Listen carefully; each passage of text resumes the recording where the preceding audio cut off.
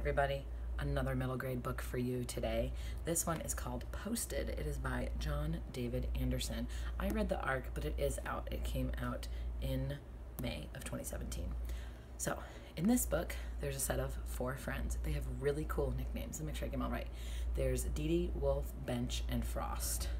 And they have been each other's friends forever. And something happens at the beginning of the school year with cell phones. They get banned.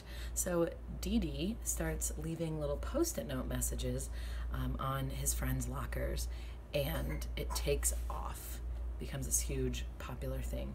Another thing that happens, a girl, Rose, who's a little different, comes and sits with them at their lunch table and spurs this whole thing into action. It is a book about middle school friendship, the power of words, kind of finding your place, places changing, and figuring out just how to be good to each other and how we should act around each other and what does true friendship mean.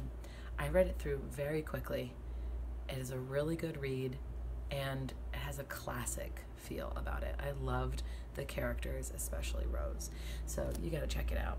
Until next time, happy reading.